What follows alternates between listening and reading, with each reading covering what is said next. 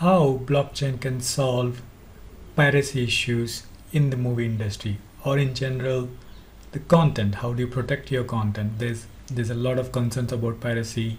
How do you protect your content? Need not to be just movies, your songs, your content, your pictures. That's your asset. How do you protect it?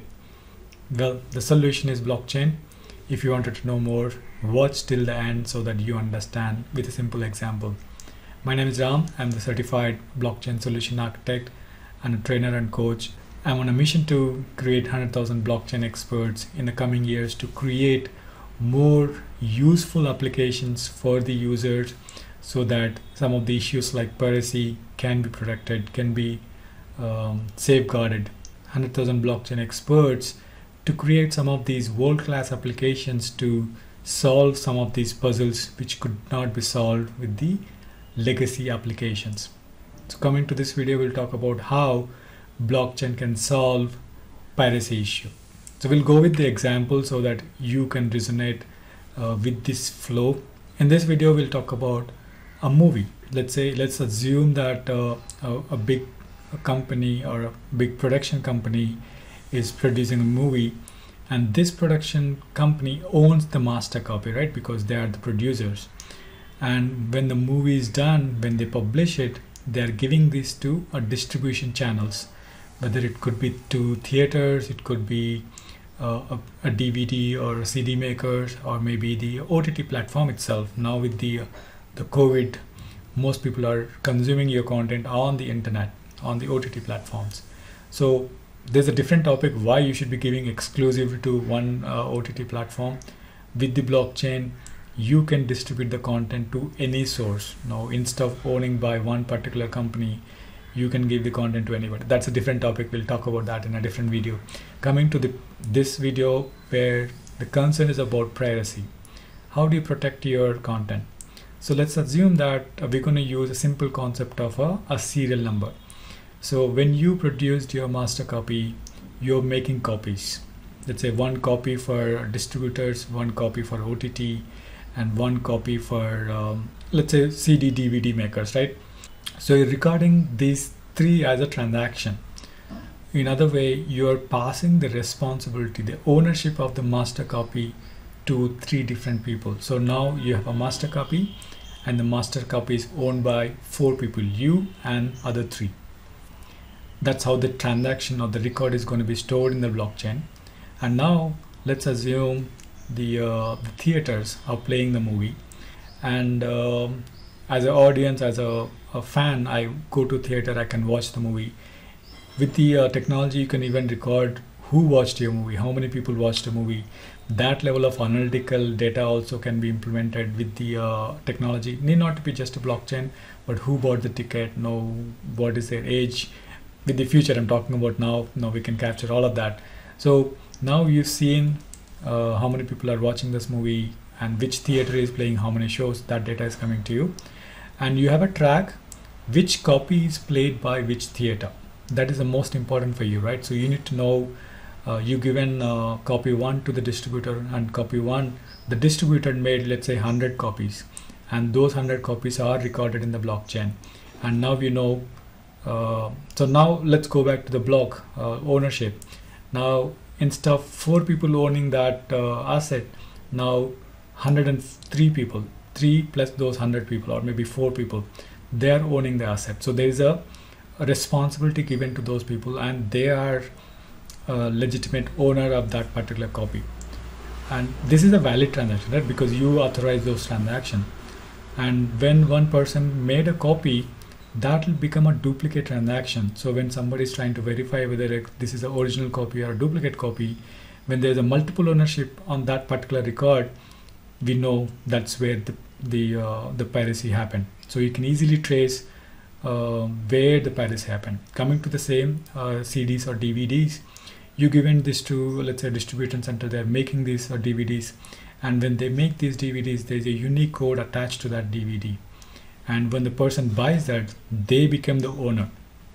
In the traditional system, we don't know who bought that DVD. You go to a music store and you buy the DVD, and we don't know who's owning that. But with the blockchain, you will know who is the owner of that particular asset. So when you are looking at the master copy again, instead of you or the distributor owning that copy, there'll be thousands of people or lakhs of people owning that copy. Not the master copy, but the single copy. I'm just looking at the higher level so that it will be easy for you to understand. So what we are doing is we are passing on the responsibility, passing the ownership of that particular asset to multiple people. And when this happened, the ownership is always with one person, right? Let's say you own out of 100 rupees, 1 rupee is owned by you. That 1 rupee you can't duplicate. When you duplicate it, we know that is a duplicate transaction. It's easily traceable, right?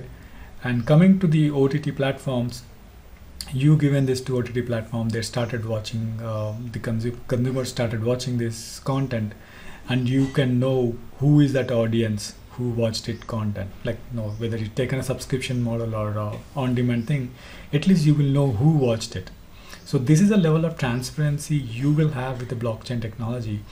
And let's talk about how and what happens when somebody makes a copy. The master copy, you're giving the copy to 3 or 4 distributors or channels, and you're recording that key, and that will go on to the owner, then they're passing the owner. So this is just a copy, and let's say the key 5 from the chain. So this is a chain, we call it as a Merkle tree, and in that chain the key 5 somebody made a duplicate being pirated. How do you detect it? The moment you scan that QR code, it's gonna show as a duplicate ownership, because that ownership is already done by somebody. And when you're trying to sell that CD or DVD to somebody else, we know who was the owner, and if there is a multiple copies available, it easily detects, okay, this is a possible pirated copy. So let's talk about how you can identify when a DVD is copied and made into a digital version. That is the most happening things, right? Somebody buys the DVD, they make a copy, they'll put it on internet and people are watching it, and somebody else downloads it and make a copy and sells it. How do you protect this one? That is using a simple concept of a QR code. So when you're burning that DVD, you burn the content with a unique QR code for that particular CD. So when you're making about, let's say, 1,000 DVDs, each DVD will have a unique code embedded into the video. So when somebody tries to make a copy, that QR code is already copied to the digital version, and when your people are watching that digital version, they can just look at the QR code and say, who's owning that, who owns that particular DVD or a CD. And even if people are trying to cheat it, they can probably pixelate that QR code. Well, in that case, we can't do much, but at least the people know, okay, you're watching a pirated content instead of original content. And with the advanced solutions technology, we can even go detect. Let's say you are watching a duplicate DVD. The IoT device, the DVD player, can easily detect, okay, this is a duplicate transactions.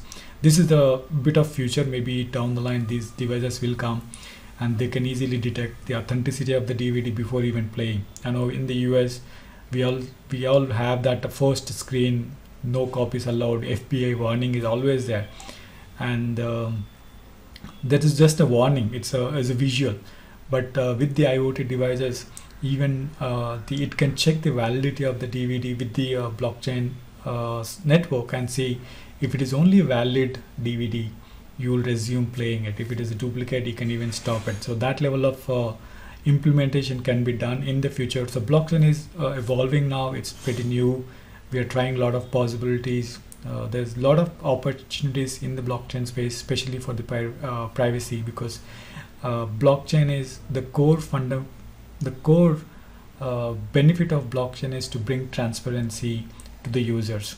So when the media is protected in the blockchain solution, in the blockchain technology, we are giving more transparency to the user. And end of the day, if your target audience okay watching that pirated content, nobody's gonna stop it, right? So let's say I pixelated the entire QR code. Let's say half of the screen itself is pixelated. If they still wanted to see, well, it's up to them. I don't know which content they're gonna consume. They're not gonna enjoy the content, right? So That's how you can protect the content using the blockchain technology. If you have any questions on this topic, any further details, if you want to know any further details, do put that in the comments. I'll be happy to respond to those comments. This blockchain technology is evolving. We need to have a lot of IoT devices integrated to bring the complete transparency. As of now, with the current solutions, current devices, it might not be possible. We have to come to a stage, maybe few years down the line, we can bring this transparency with the blockchain technology and the IoT device to prevent the piracy issues, because piracy is a big industry and people could not be stopped. In general, the traditional technologies could not be stopped, so we have to introduce some of the disruptive technologies like a blockchain to prevent this issue. I hope I gave some clarity on how blockchain can solve the issues of piracy issues, and hoping to add more and more such videos for you so that you will understand what blockchain can do for the future. If you really like this video, if you're not subscribed to my channel, do click on the subscribe button, click on the like button if you really like this video, and share it if it is useful for some of your community. Okay, that's it on this video. I'll be coming up with another video with some more information. Stay tuned, keep watching my channel. Thank you, bye.